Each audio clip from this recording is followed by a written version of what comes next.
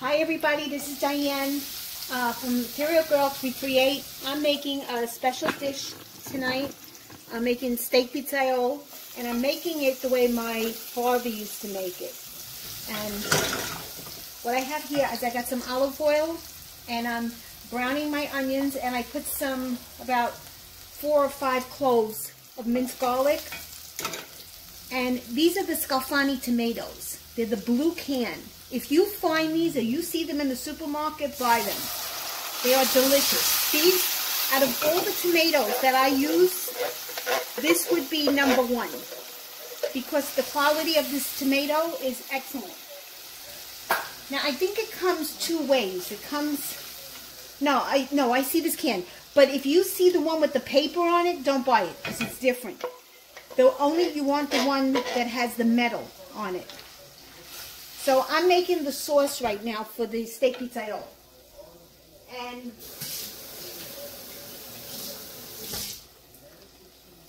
hold on a second. Okay, let's go with that.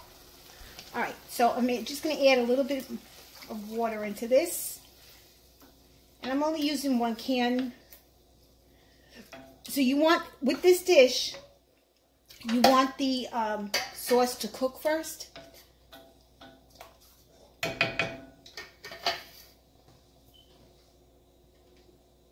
And I'm going to put some basil in here, some fresh basil.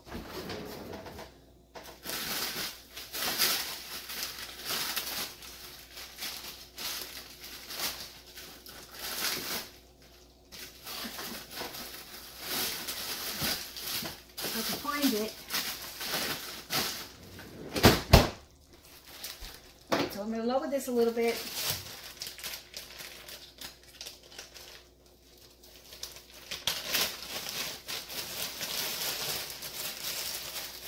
And what I do, guys, is I freeze my basil. You know, I grow it in the summertime, and then I wash it, clean it, and then I freeze it. I got a lot of basil.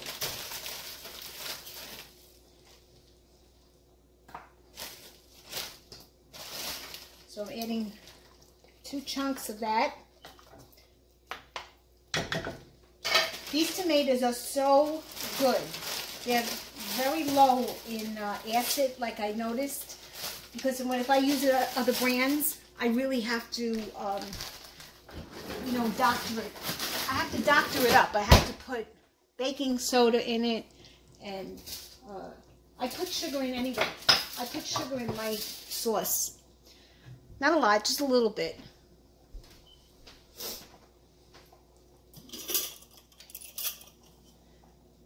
So you just put, that's it for this. And then I'll taste it a little later on.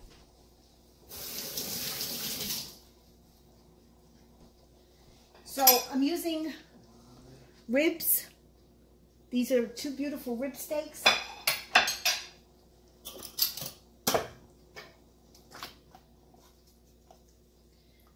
And I added some salt already to the onions, and I added a little bit of pepper when they were sauteing in the pan.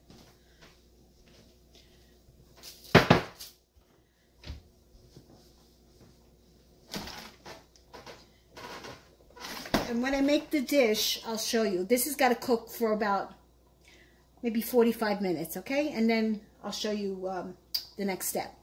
Friends, I'm back. So I took a piece of fat from the steak, and I'm coating my pan. I put some garlic, minced garlic,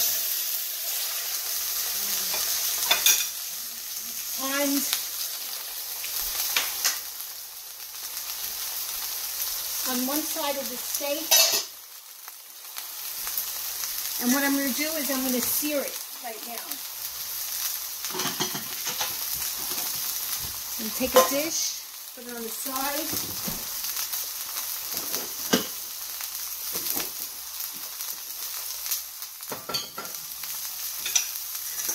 When you sear a steak or you sear meat in the frying pan, don't move it.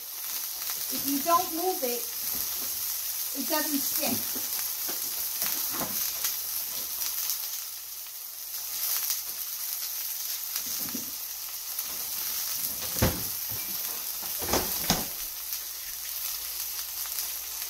taking some more garlic, some more minced garlic.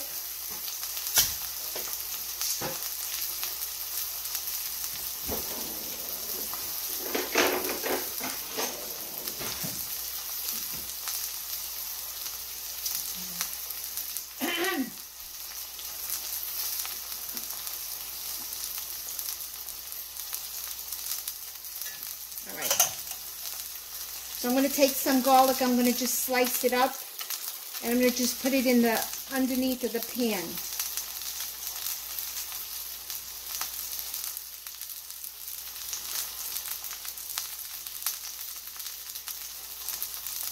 You want this on high.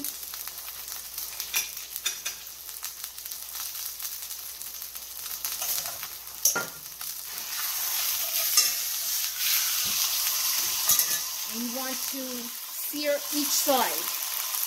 I know my screen has got, it's been beat up. The screen has definitely been beat up, but it serves its purpose.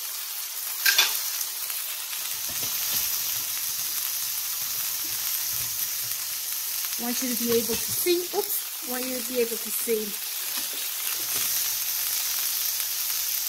Okay, everybody, I'm back. I'm searing the steak now. In the back, I have my sauce cooked about a good 45 minutes, and I added a little bit of burgundy wine into the sauce, because I'm going to be using the sauce to go into the steak pizzaiola. So I'm just peeling some garlic right now, because as you're cooking the steak, you want to slice some garlic.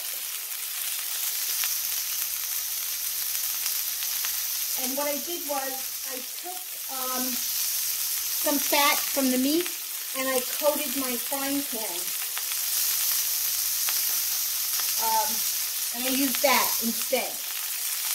You know, I just put a little bit of olive oil, not a lot, just a little bit. So when you're frying your meat, when you're searing it, the best thing to do is don't touch it. Put it in the pan, leave it alone, and it will sear. If you keep on moving it and pressing it and turning it, the meat will stick to the pan. And you want to get a nice searing to it. So I only have 3 seasonings out. I have my garlic powder, my onion powder, and my oregano. So on top of the steak, now why doesn't this smell like oregano? On top of the steak, I'm putting oregano.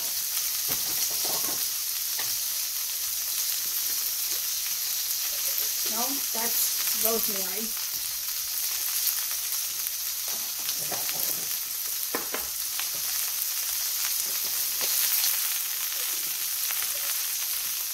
This dish tastes really good when you use fresh ingredients. I just sprinkled some oregano and just a little bit of the the onion powder. Okay? I'm going to take it out because it's going to cook again. It's going to cook again when I put the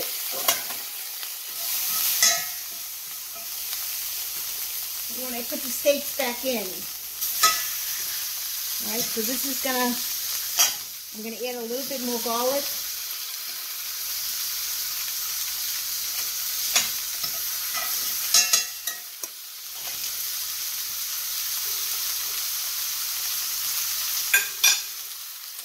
So just take some garlic and slice it. Try to slice it thin.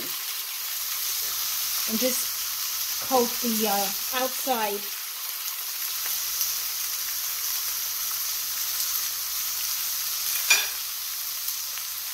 Okay, and I want to sprinkle some oregano on here. A little bit more garlic powder.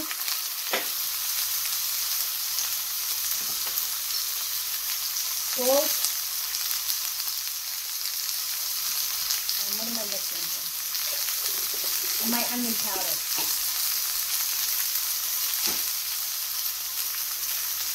And leave the steak alone. Let it sear. I'm trying not to dirty my stove, but like that's impossible when you're frying this. And I have some burgundy. This is it's not Chianti. I use what do I use? I use OPICI Chianti. It is really good, and I use it for most of my dishes.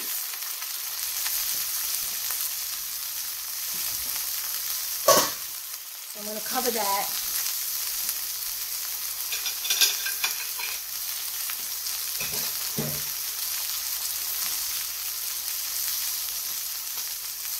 And this has got to sear.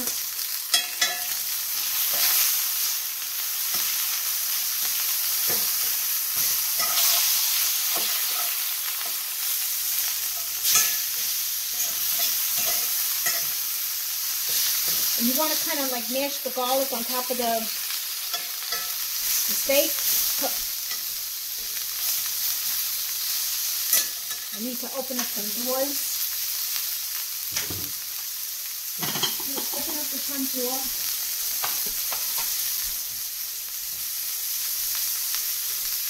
And meanwhile, I have my sauce, which is really cooked.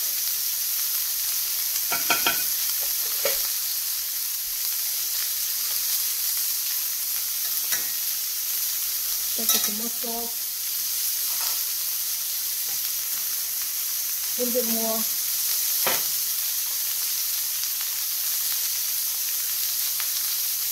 I don't know what to do with that.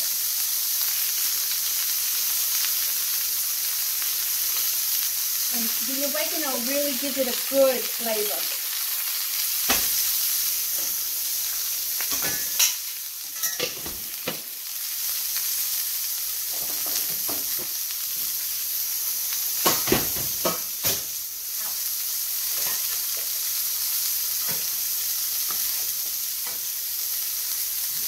I'm going to just add a little wine to here. Because it's kind of thick.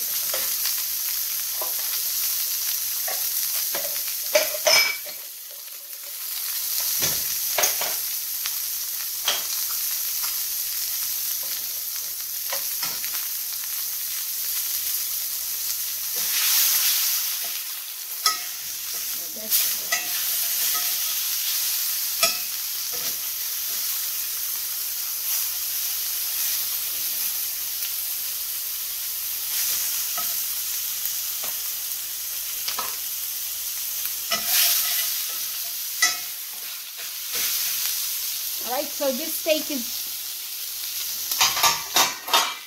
done. I'm going to put the other steak back in.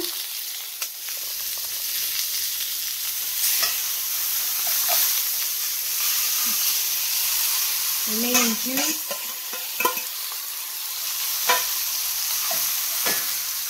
Now, I would shut the gas off when you're putting wine in, because you just don't know what, you know.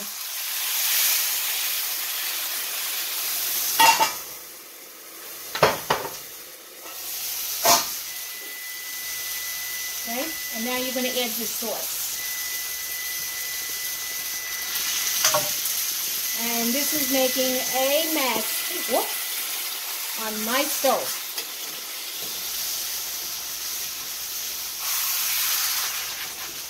All right, now put this on low. It's too high.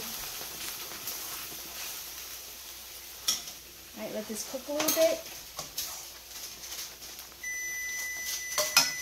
And that's my microwave.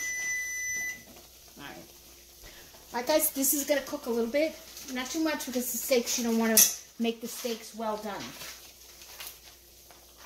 Get this piece back in.